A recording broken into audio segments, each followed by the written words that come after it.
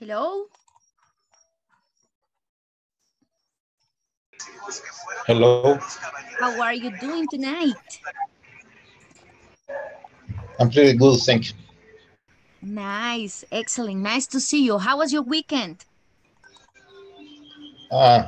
Very funny. Fun. All right. But in home, so it was raining all the time. I know. Well, my weekend was good as well. I rested 3 days. Yeah, that's right, 2 days. And are you going to work this coming September 15th, this coming Thursday? Or it's a holiday, right? We don't work. No vamos a tener clases, pero el viernes la vamos a reponer, right? So we will work, we will have classes this coming Friday, okay? And well, nice to see you. Nos quedamos pendientes con una parte de la 2, la última parte, the last part of the section 2, because we didn't complete the reading. Nos faltó leer y I want to hear you. I want to hear your pronunciation. I want to hear your fluency, all right? And los links que hacemos, ¿verdad? ¿Cuáles son los links? No es how are you, es how are you, ¿verdad? Un solo, hacemos un puente entre palabras para poder leer más fluido. Okay, so let me share the screen and the rest, please turn on the cameras, ayúdenme con las cámaras, quiero saber si están todos ya listos. Okay, who wants to read first? ¿Quién quiere leer primerito? Raise your hand. Hoy a todos les voy a pedir que lean.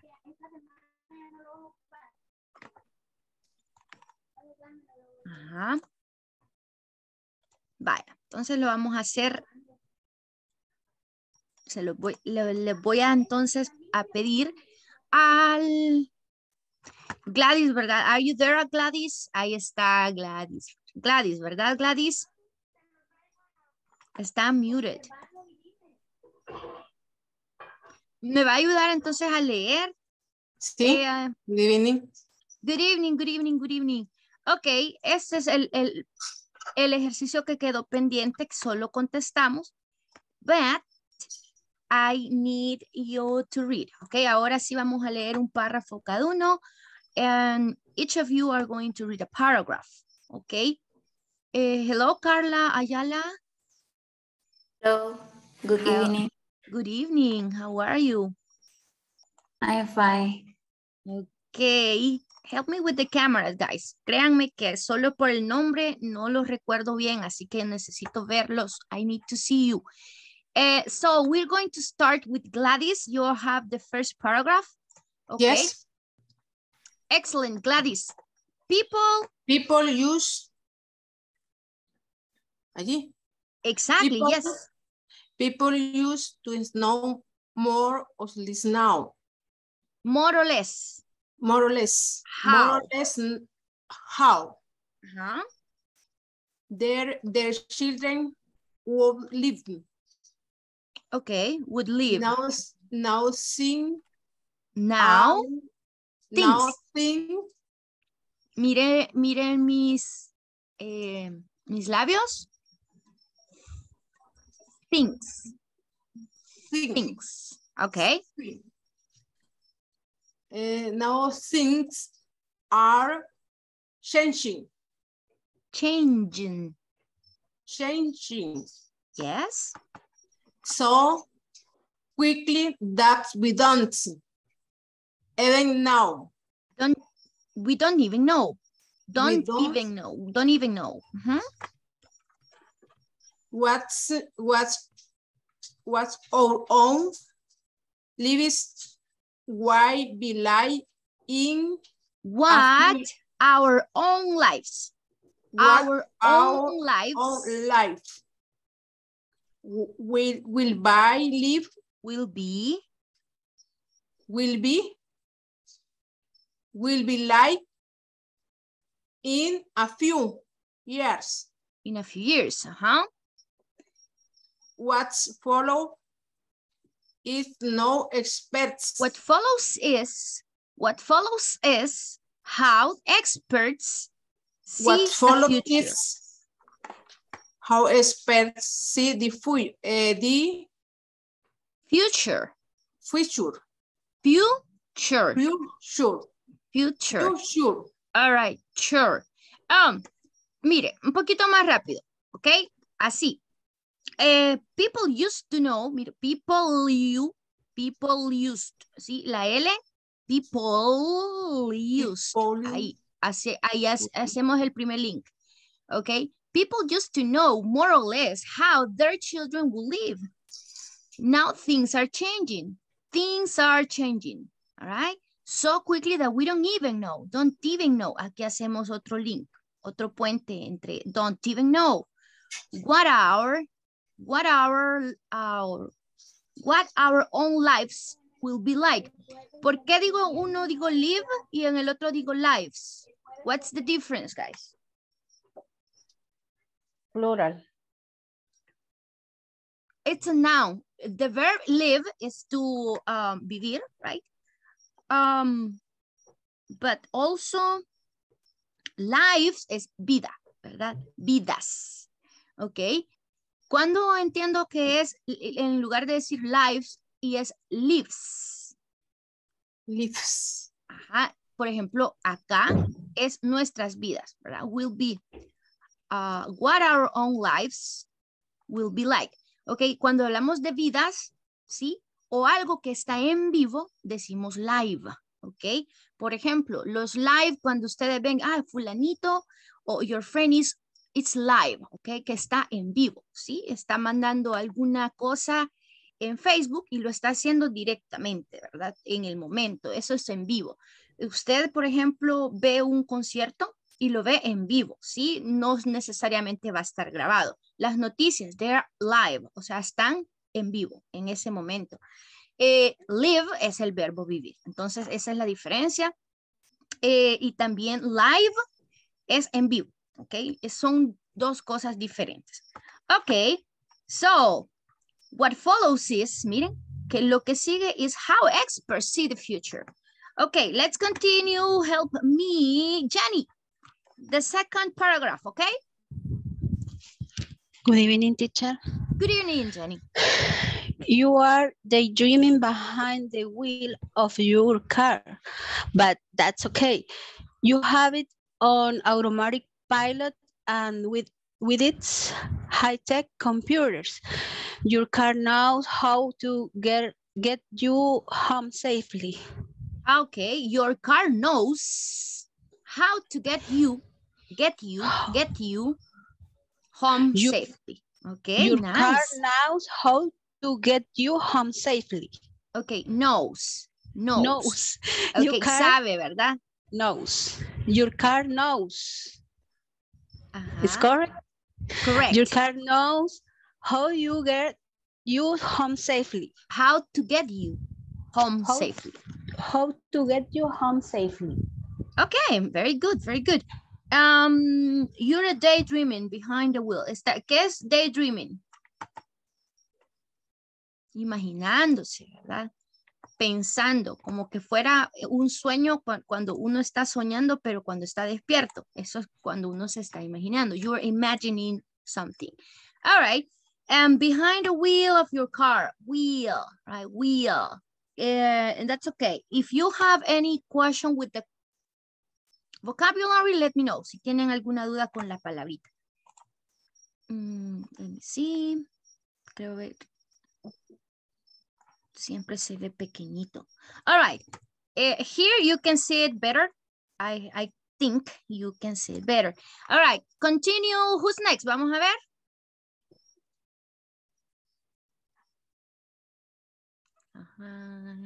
Nobody wants to read back. ¿Qué pasa, chicos? Hay que leer un poquito. Natalie, very good. All right. Excellent. Natalie, continue with the third paragraph. You head for the kitchen when you get home. You order groceries by computer You had. ¿Qué es had en este caso? Después Olivia, all right? After you continue, Olivia. And if I'm not mistaken, bueno, nadie más me ha levantado la mano. Natalie, you had, ¿qué es un head? Cabeza. Ajá, pero en este caso, head es dirigirse a algo, ¿ok? Head. So, you had for chicken. Es como quien dice, te vas dirigiendo o te vas para la cocina. Vas para la cocina. When you get home. ¿Ok? Cuando usted llega a su casa, se dirige a la cocina. Eso es lo que quiere decir. Continue, Natalie. You ordered groceries by computer an hour ago and they've been delivered. You paid for them before they arrived. Arrived. The money was arrived. Huh? The money was automatically deducted from your bank account. Deducted from your bank account. Nobody uses cash. Nobody uses cash, right? Anymore. Continue. Léame la última parte. Sorry to interrupt. Yes. Nobody uses cash anymore. Uses. Nadie usa. Yes. Esa S, ¿verdad? Siempre la S es la parte de conjugación de tercera persona, ¿ok? Nobody uses cash anymore. Ok. Dos cosas. Yo más o menos la última vez les comenté que cuando tenemos un verbo que termina con una T, esa TED se pronuncia, all right? So, the money was automatically deducted, all right? Deducted. Arrived, ¿sí? Ya vamos a comenzar a explicar cuándo estos EDs se pronuncian y cuándo no. En específico, las TEDs siempre y las Ds, ¿sí? DED también se pronuncia, ¿ok? Just for you to know. Y aquí ordered, all right? Ordered, una D al final, ¿ok? Very good, Natalie. Nice. Solo esto del TED, ¿verdad? Ese siempre se dice. Continue, Olivia, then Michelle, and then Mr. Amilcar. Continue, Olivia. What's for lunch in the old days? You said to stop off to use. To stop. You used. Used.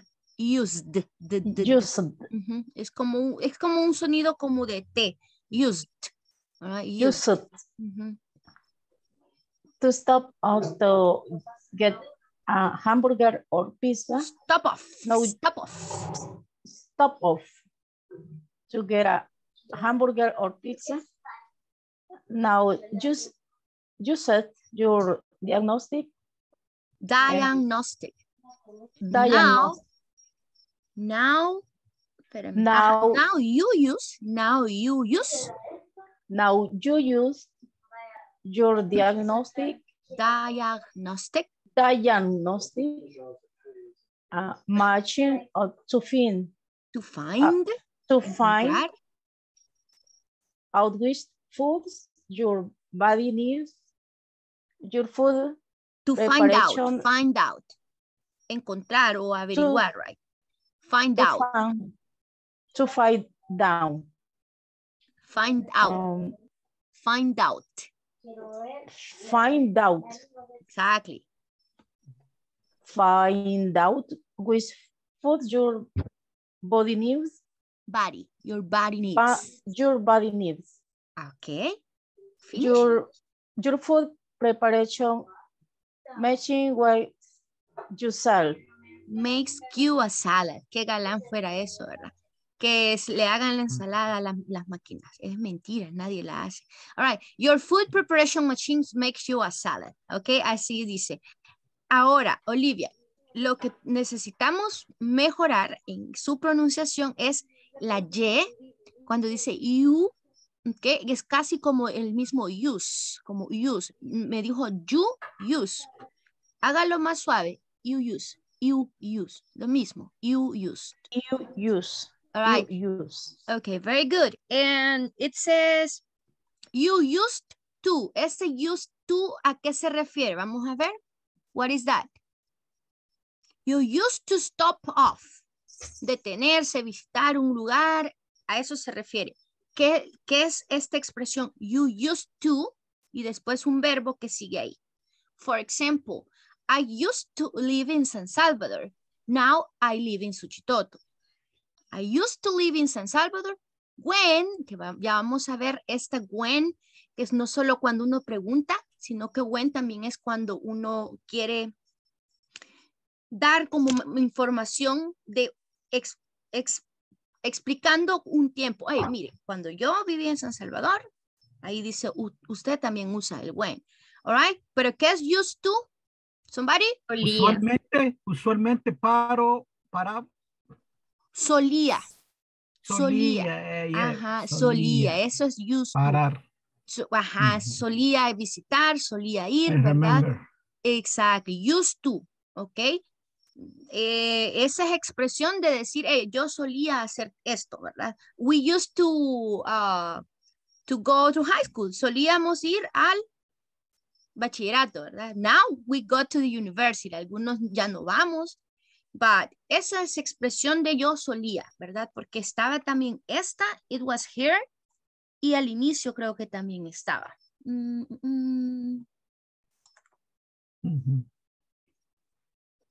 You order.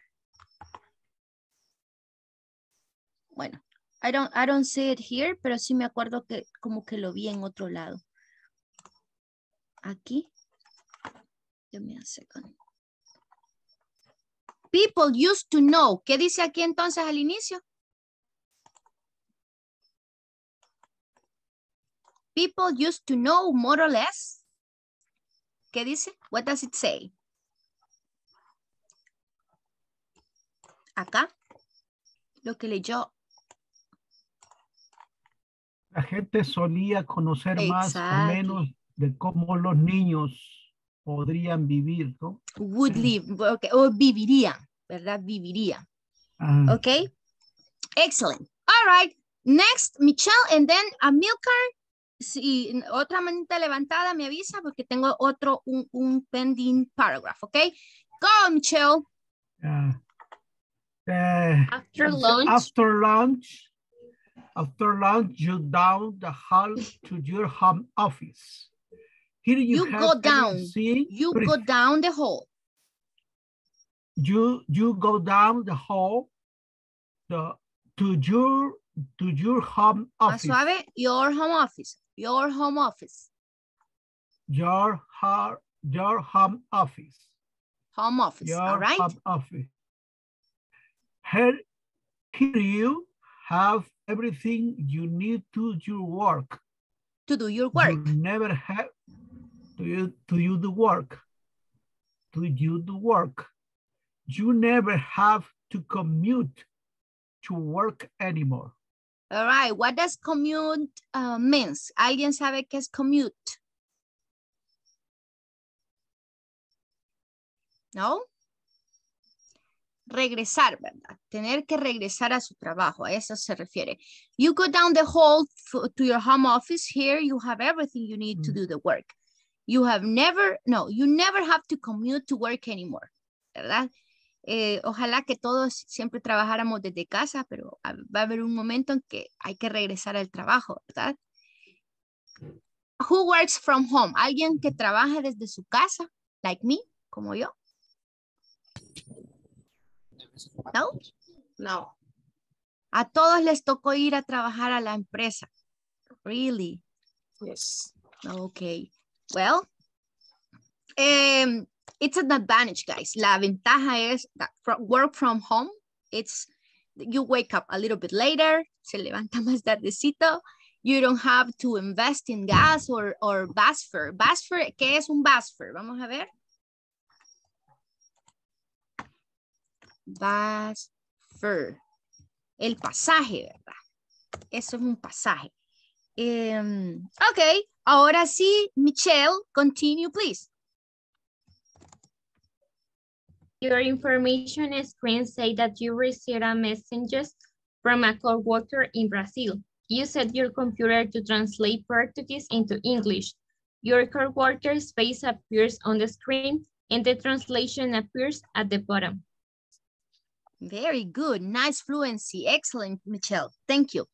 Your information screen says, ¿verdad? Ahí se dice says message. El mensaje, how do you say message? Mensaje, repeat it.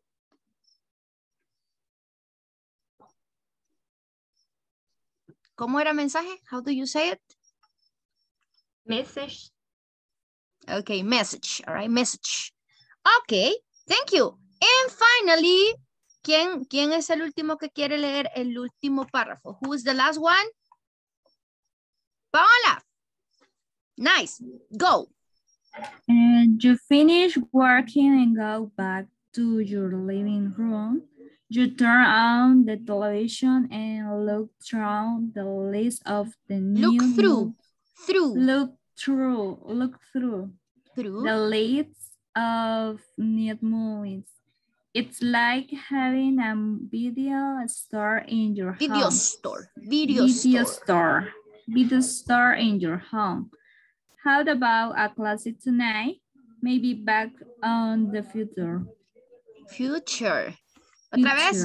Back to the Future. ¿Quién se acuerda de esa película? Back to the Future. Back to the Future. Back to the Future. Sí, regresar al futuro. Así se llama la película. It was a very classic movie. Sí, fue una pues bastante clásica, ¿verdad? Una película bastante clásica. You finish working and go back to your living room, all right? Very good. Turn on. Acordémonos que siempre hacemos este link entre las palabras. You turn on the television. You turn on the television through, okay? Through, por medio, ¿verdad? Excellent, guys. Any questions with the vocabulary? ¿Qué nuevo vocabulario tienen acá?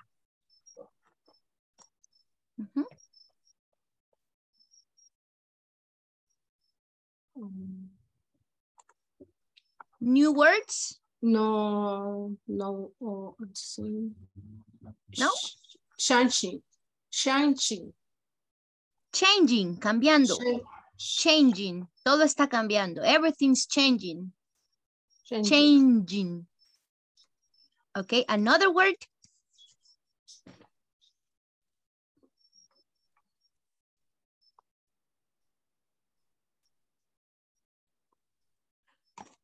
Pues entonces si no tienen nuevas palabras, yo les pregunto. Okay, Claudia, help me. What does will mean?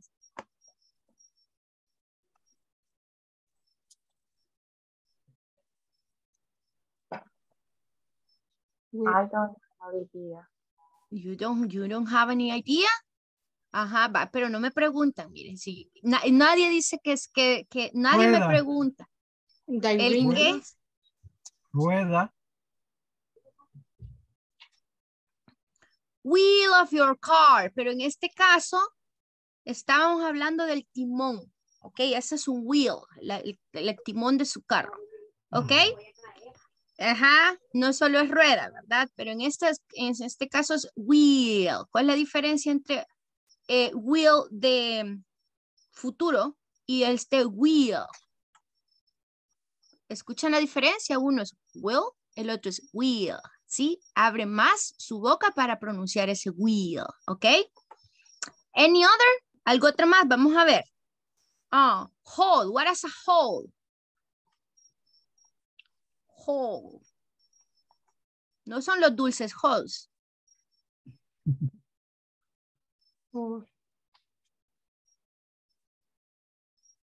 Ajá.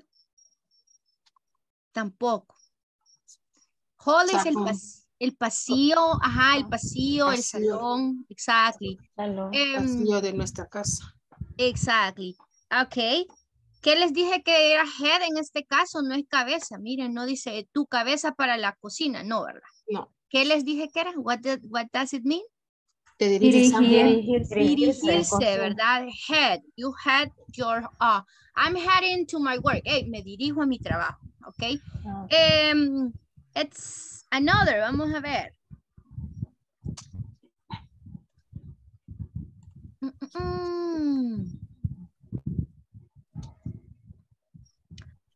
¿Qué es find out? Acá, find out. Se los dije, I told you. Encontrar. Encontrar. Encontrar solo es find. Find out es averiguar, ¿ok? Esos son phrasal verbs. Hello, Olivia Son. What is your name?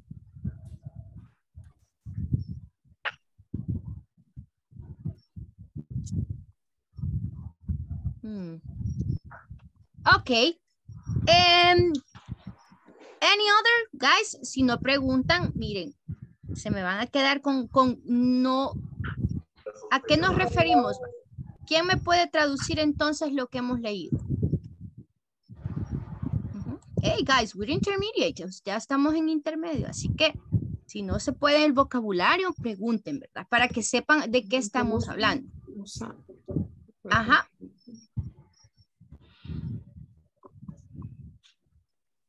Si digo, we don't even know, ¿a qué se refiere? What does it mean? We don't even know. ¿Qué es even en este caso? Incluso. Ni siquiera sabemos, ¿verdad? O también incluso. En este caso que ni siquiera nos sabemos, ¿ok? Let's see. Bueno, ya básicamente la mayoría. ¿Qué era? Arrived. Arribado. Llegar o arribar también. Exactly. Groceries. ¿Qué es groceries? ¿Groserías? ¿Creen que es eso? Golosinas. ¿Golosinas? De la tienda, ¿verdad? Ok. Chucherías. Eso es junk food. Los comestibles. Comestibles, la comida. exacto. Cualquier comida. Eso es un grocery. Exactly. And ¿qué era coworker? Coworker. Compañeros. Compañero, ¿verdad? Trabajo. Very good. Compañeros de trabajo. Ok. Y nosotros que estamos en el mismo curso, somos coworkers. Ajá, somos, ¿verdad? Miren, son diferentes, en diferentes contextos se usa cada una. Ok.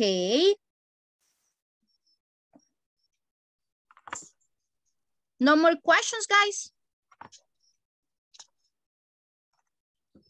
Vaya, hoy sí vamos al 3.1. Hoy sí vamos al 3.1 que nos quedó pues para esta semana. Why are you so quiet? Que están bien calladitos ahora. Why so quiet? Okay. Please, Morena, help me read the instructions.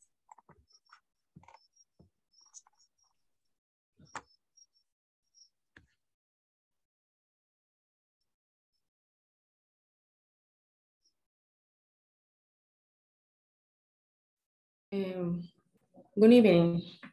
Hi, good evening. In this class, you will learn vocabulary for discussed celebration. Okay.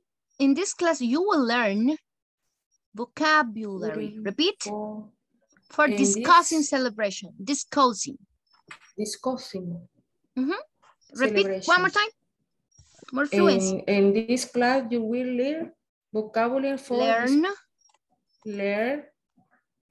vocabulary for discussing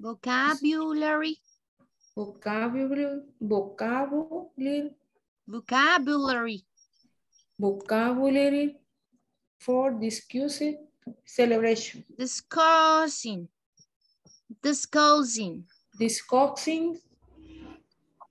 celebration. Okay. ¿Qué es discuss, guys?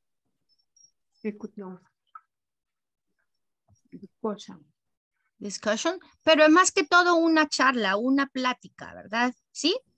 Eso es un discuss, to discuss, ¿ok? Porque está el otro que es argue. De sabor y la instrucción estaba bien. El único problema que tuve fue el lo. Espérenme, le vamos a poner mute a los que no están en la clase ahorita. Ok, vaya. Discuss es hablar, discutir de un tema como nosotros lo hacemos, as we do it here, We discuss topics about topics. But para una discusión en sí, cuando alguien se está como casi que peleando, ¿cuál es ese, guys? No es lo mismo. Ese es un argue. ¿Vamos? Argue. Argue. Eso es discutir. Ya estar acalorado, ¿verdad? Molestos con alguien. Eso es una discusión. Y si no, solamente es to discuss, es hablar. ¿Ok? The vocabulary, vaya. Yo creo que ya ustedes vieron este video, right? Did you see the video? Yes. Ok, entonces ahora les vamos a preguntar a los que no me habían... Quiero que me lo lea José. Todos esos vocabularies, ¿ok? Go.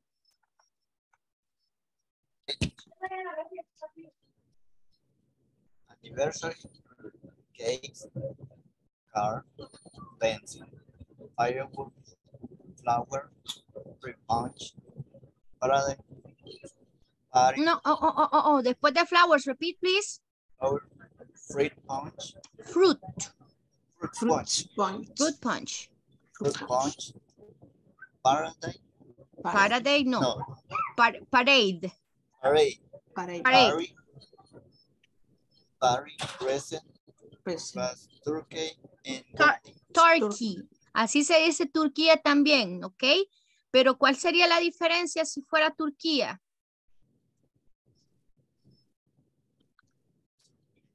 La mayúscula, ¿verdad? Los países se ponen con la T. And the last one, please, Jose.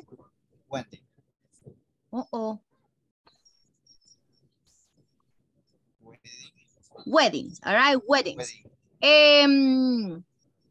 ¿Qué es un parade? What is a parade? Un desfile. Un desfile, es que pareciera que dice ahí parada, ¿verdad? Pero no, es un desfile. Very good. Como los que tenemos el 15 de septiembre. So we have some parades. We will have parades on the 15th of September. Vamos con Luis. Luis, I want to hear your pronunciation for this vocabulary, please. If you are hearing me. No? Claudia, read for me.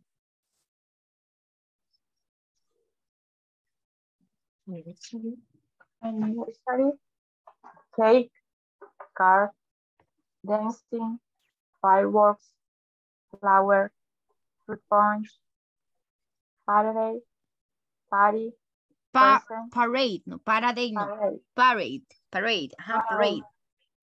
Party, present, roast turkey, wedding. Okay, good. Algo que también a José no le escuché fueron los plurales. Cards, fireworks. Las S no me las están diciendo. All right, así que, por favor, las S son importantes. Eso significa el plural, ¿verdad? O la conjugación en terceras personas. Vamos a ver. Who's missing? Quiero ver quién no me participó en la anterior. Álvaro. Álvaro casi nunca lo he visto participar, así que ahora sí lo vamos a hacer que lea a little bit. También Alejandra, bien calladita. Anniversary. Cake, cars, dancing, fireworks. Espéreme, cars o cards. Miren, no es lo mismo. Cards. No es lo mismo decir cards. Oh my God.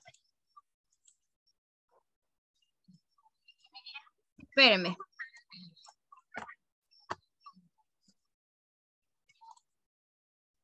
Anniversary. Hoy sí. Vaya. Anniversary. Ok. Repeat, Álvaro. Es que usted me dice aniversario. Right? Es anniversary. Anniversary. Okay. Sorry. Anniversary. You've got mail. Okay, continue. Okay. Okay, Álvaro, please, dejemos que hable Álvaro, ¿ok? Ya algunos ya leímos. Quiero escucharlos a todos esta vez. Continue, Álvaro. Dancing, fireworks, flowers, Fireworks. Fireworks. Fireworks. Fruit punch, parade, presents, roast turkey, turkey y Wendy's. ¿Cómo? No es Wendy, wedding. All right. No lo logro ver. No, es wedding. All right. Alguien me escribió que dice que tiene problemas para conectarse. Ah, bueno. Luis Alonso. Ah, es que son dos Luis los que están acá, ¿verdad? Ok.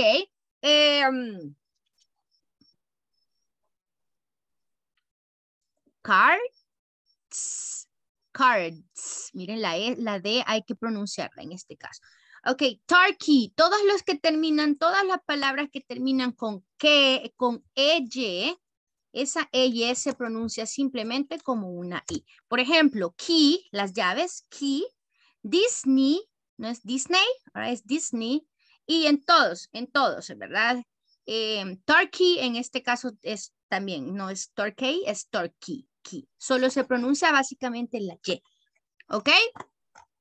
Good job, guys. Sí veo que sí leyeron un poquito o vieron el video. Ok, please help me read Alejandra. These instructions, please, go. By the end of this class, you will understand the use of relative clause of time.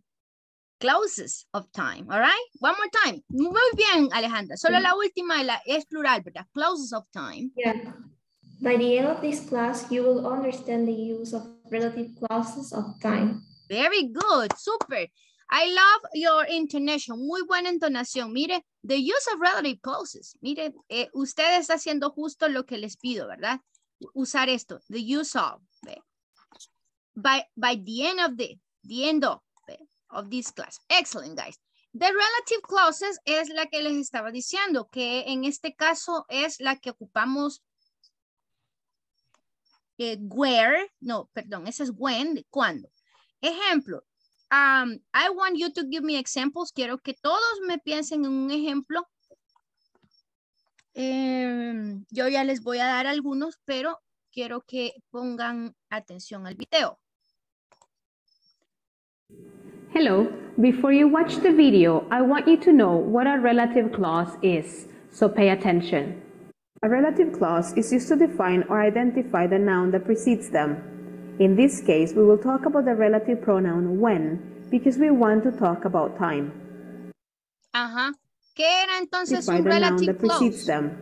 In this case, we will talk about the relative pronoun when identify the noun that precedes them. ¿Sí? In this case, estamos básicamente dando información adicional sobre lo que estamos hablando. Ejemplo,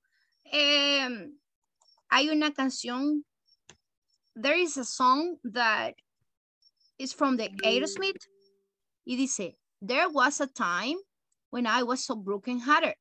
Había un momento, había un tiempo en el que yo, o cuando yo, estaba destrozado, así dice.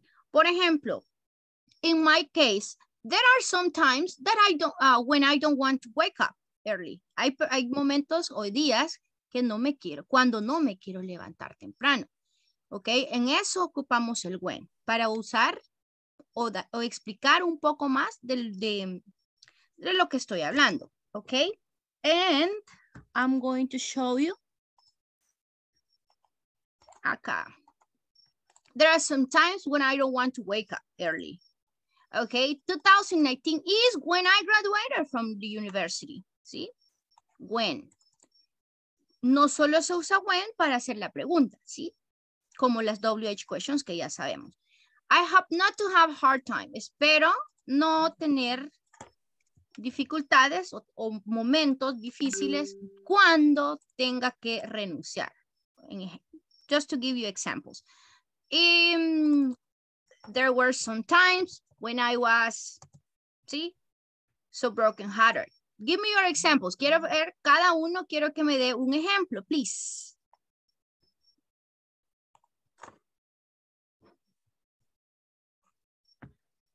No, solo uno a la vez. No, no se peleen, all right? So don't fight. No peleen, don't fight.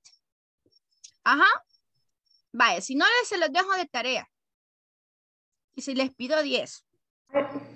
Yo tengo uno. Thank you, Alejandra. I was taking a shower. When you arrive home? When? When you arrive home? Yo me estaba bañando cuando ella llegó, cuando tú llegaste. Ah, very good. Me gustó mucho también, Alejandra. Excellent. Perfect. Good example. Okay. Another. Thank you, Alejandra. Vaya, pues, no se me hagan porque a todos lo voy a preguntar. Y si no, 10. Tell me, amigo. I try. I will try. Tell me. 2015 when I was in Mexico. I hope in the future I come back Mexico. Do you understand? Yes. So in 2015 is when I was in Mexico and I wished to come back. Right? Cuando estaba en México y quisiera regresar. Yeah, I understand that. Yes. Good example. Yes. Exactly. Very nice. Another. Ahí ya lo anoto aquí, Amilcar. Los demás les voy a dejar tareas. ¿Ok? Come on. Me. Go. There are days when I don't want to do anything. Exactly, on the weekends especially, ¿verdad? Cuando es el fin de semana, yes. You just want to watch TV or not to do anything, not to cook, all right? Not to go out, y a veces ni ganas de salir, sino que estar en su casita, especially when it rains, especialmente cuando llueve, ¿verdad? Yeah, so when it rains, lo pueden poner al inicio también, miren, pero no es como pregunta. Okay, when it rains, I don't want to go out. Cuando llueve, no quiero salir. O I don't want to go out when it rains. Cuando llueve, okay? Puede ir al inicio también. Okay, good job. Olivia, okay. Ahora Jenny. Teacher. Tell me. Jenny, okay. Primero, después Luis. I was driving when you called me and I can't answer you. Oh, very nice example. También es súper bien. Mira, me estaba llamando, estaba manejando cuando me llamaste. Very good example. Perfect. Luis. Okay. I was taking my dinner when the neighbor knocked my door. All right. Knocked on the door. Okay, very good. Nice. Thank you, Luis. Aquí lo tengo ya también. All right, another person. Ajá, José, you raise your hand. Teacher. Después Griselda, okay. I hope to learn to speak English well when it's Christmas. Quiero aprender inglés cuando sea Navidad. Aprender a hablar bien inglés cuando sea Navidad. Okay. I want to learn English very well when it's Christmas. Para cuando sea Navidad. También se puede decir I want to learn English.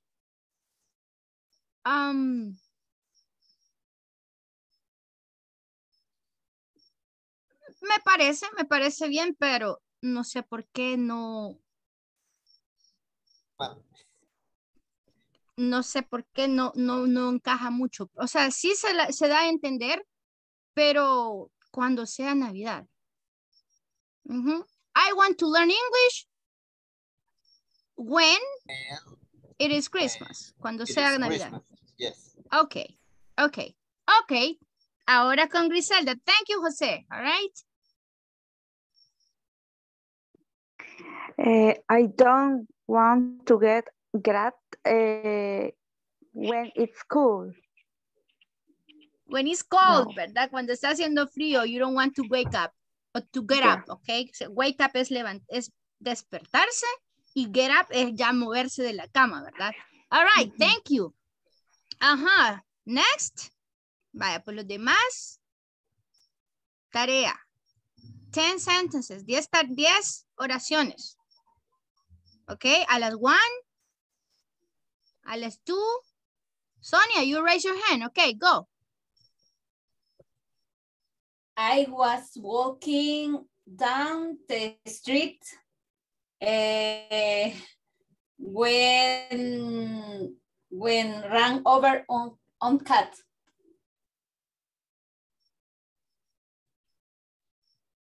Cuando se le apareció un gato. No.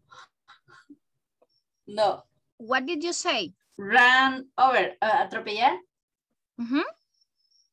When a car run over, cuando el carro atropelló ¿a qué? ¿A qué? On cat. A cat. Atropelló al gato. A cat. Yeah. Okay. Okay. I was walking down the street when the car. Okay. Ahí está bien. Excellent. Así sería. When the car.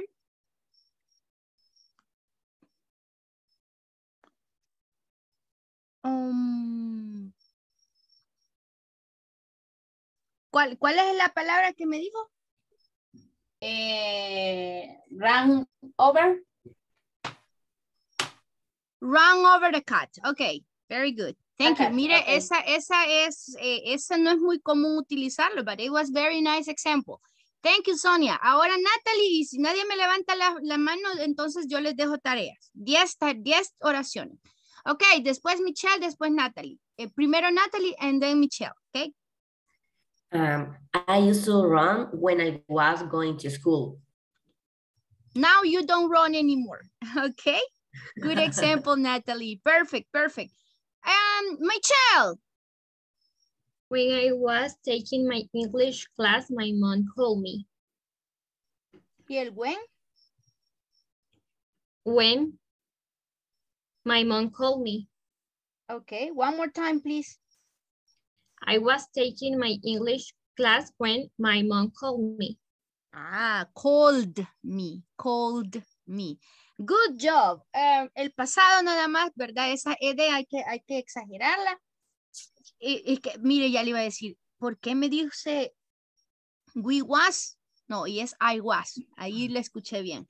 Thank you. Finally, Carla me quedó pendiente, ¿ok? There were some times when I was very tired around of my home. Okay. There are some times when I am very tired at home. Okay. Who's missing? ¿Quién más me falta? Me, teacher. Okay, Morena. The weekend I got up when visit my family. ¿Qué me quiere decir ahí? Disculpe.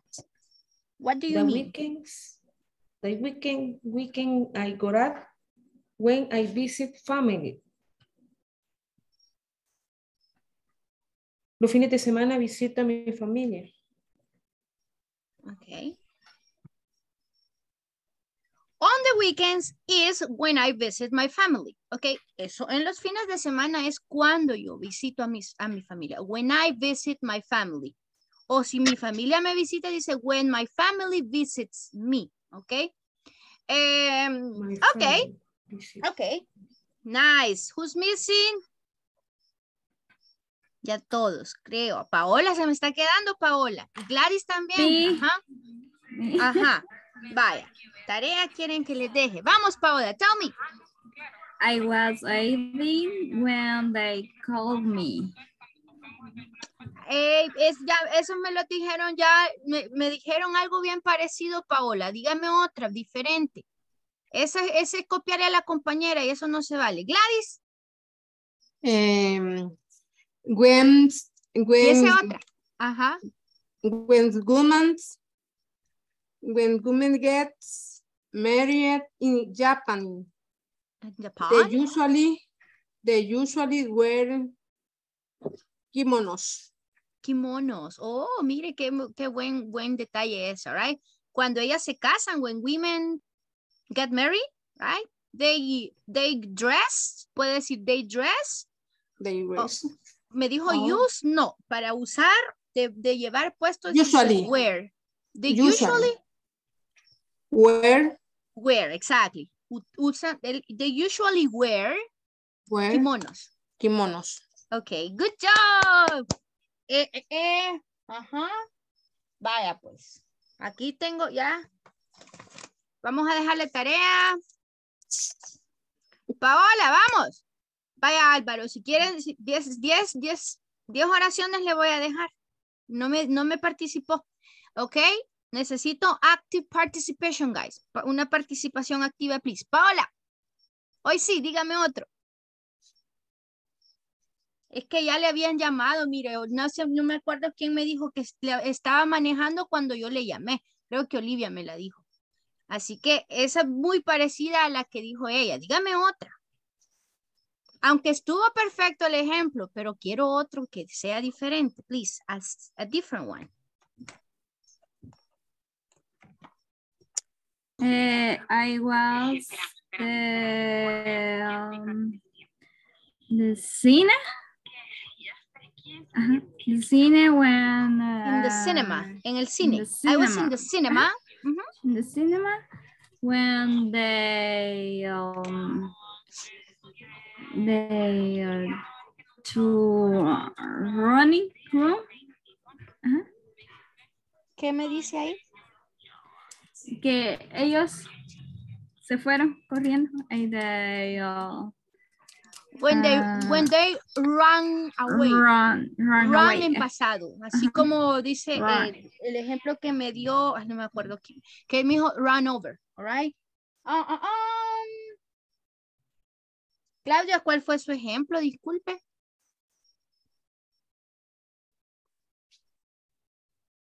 No la anoté. No, espera, ¿dónde estaba? Ajá, vaya, no, se me están quedando ahí, les voy a dejar tareita. Ajá, come on.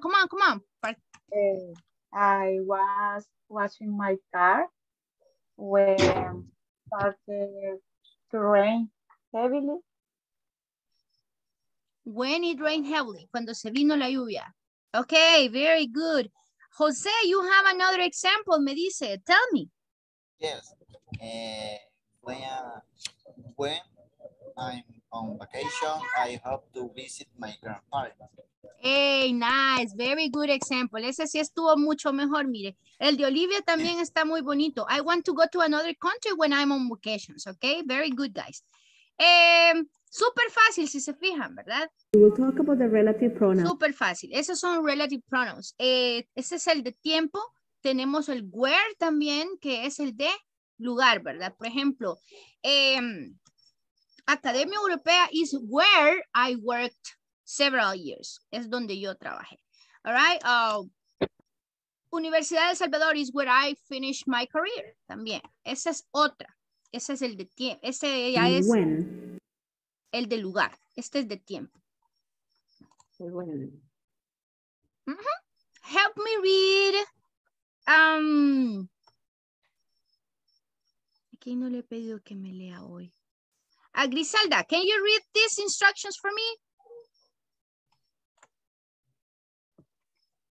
Okay. Instruction. How much do you know about these days and months? Read the sentence and sentences, plural. Sentences and complete them by choosing the best information. Choosing. By choosing the best information. Choosing me está diciendo como zapato. Tiene que ser más la che de choco, de chato, de chavo, ¿ok? Más fuerte esa che.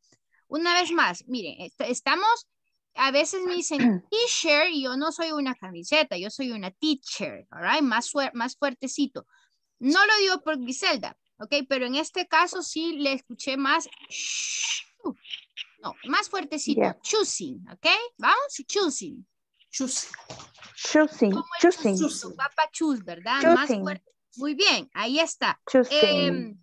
How much? No mosh. Mosh es la avena molida, ese es un mosh, ¿ok? Ese es el mosh, ¿verdad? Aquí es much, más fuerte la che. Otra vez, Griselda. How much do you know about these days and months? Do you know about these days and months? All right. Dele más entonación porque es una pregunta. Mire, ¿qué tanto sabes sobre estos días y meses? Dice. How much do you know? How much do you know about these days and months? Very good. Hoy sí, me llega. Muy bien. Muy buena pronunciación. All right. ¿Conoces estos días? Vamos a ver. Si ustedes no saben, aquí vamos a adivinar. Ok, let's guess. Así que, let's do it together. A New Year's Day is a day when, let's choose an option. The best choice. ¿Cuál sería la mejor opción? What is the best? People have family and friends. Vale, vamos a ver si no nos sale correcta. The number 2, April Fool's Day is a day when. ¿Qué es un Fool's Day, guys? Fool's Day. Día de los Inocentes. Exacto, ¿verdad? Excellent. All right. So April Fool's Day is a day when, obviamente en la misma palabra lo dice, when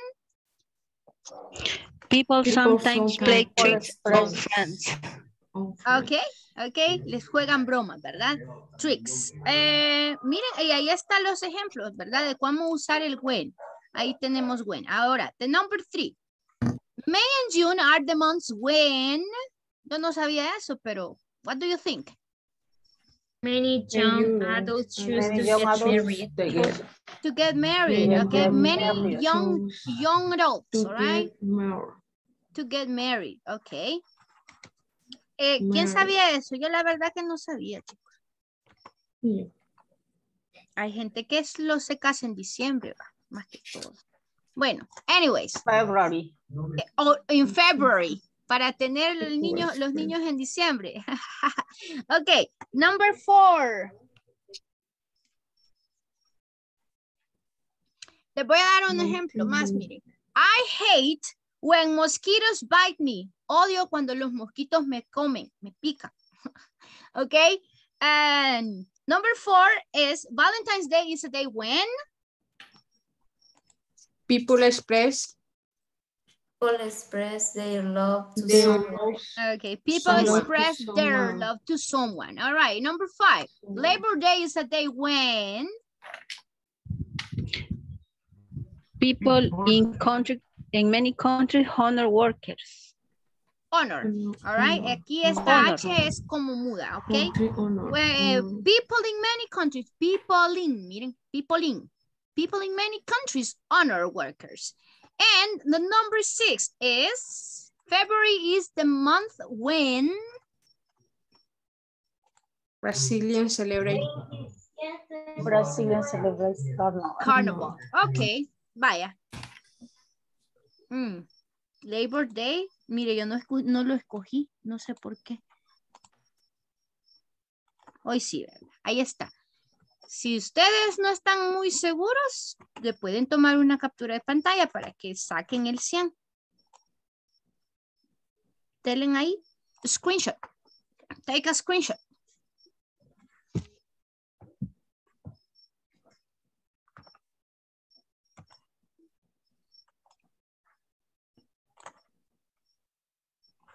I have another example.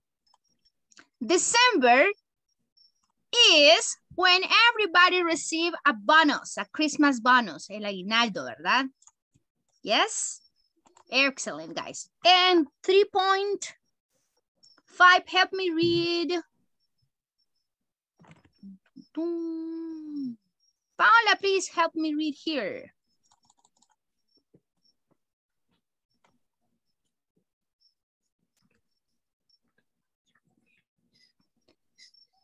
Ay, Paola, se me va el tiempo y no le escucho. Ok, Jenny.